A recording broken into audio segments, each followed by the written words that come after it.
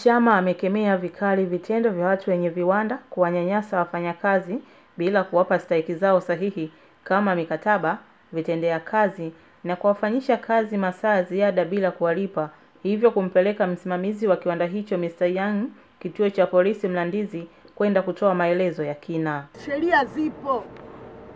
Na kwa taarifa yenu sasa hapa lazima nawapa tu kwanza huyo lazima tumshtaki akaeleze maelezo kwa nini mtu aliungua na mpaka leo hajamhudumia, akatueleze kwa nini hakuna ajira hakuna ajira, si ndio? Kama unafanya kibarua mwaka mzima hiyo haipo. Mikataba ya kazi iko wapi? NSSF ziko wapi? Yaani hiyo naitaka kabisa. Na hiyo itakuwa kwa kila kiwanda. Leo hivi mwezi huu tunapita kiwanda hodi kwa kiwanda. Nia ya viwanda watoto wetu wapate ajira, sio wapate adha. Naye kijana Shebi Juma Rashid ambaye aliumia mguu akiwa kazini kiwandani hapo kwa kuungua na maji ya moto, anaelezea namna ilivyokuwa.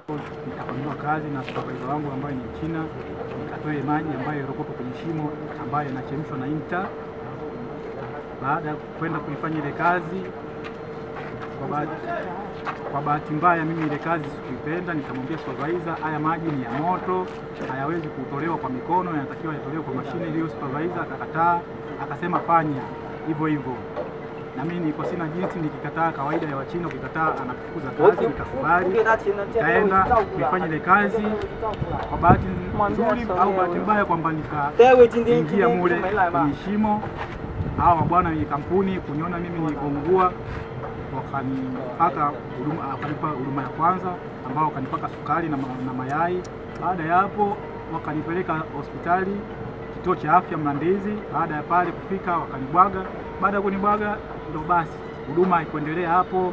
Zaidi na zaidi mimi niwapigia familia yangu ikaja ikigharamia huduma ya mguu wangu. Kwa upande wao wafanyakazi wakiwa kiwandani nao wakapata fursa ya kuelezea changamoto wanazokumbana nazo hapo kazini. Tuna muda wa kupumzika tu. Na maana kama siku uzalishaji naenda nachukua chakula nakaa kwenye mashine.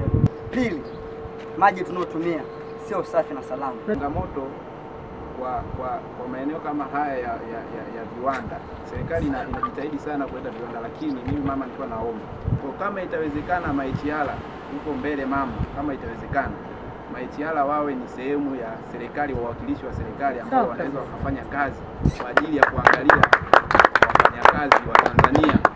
Lakini nje ya hapo kila mtu atakuwa anaangalia maslahi yake, awe ichiala. Nikiripoti kutoka Kibaha, mkoa wa Pwani, Monica Msomba, Clear Online Television.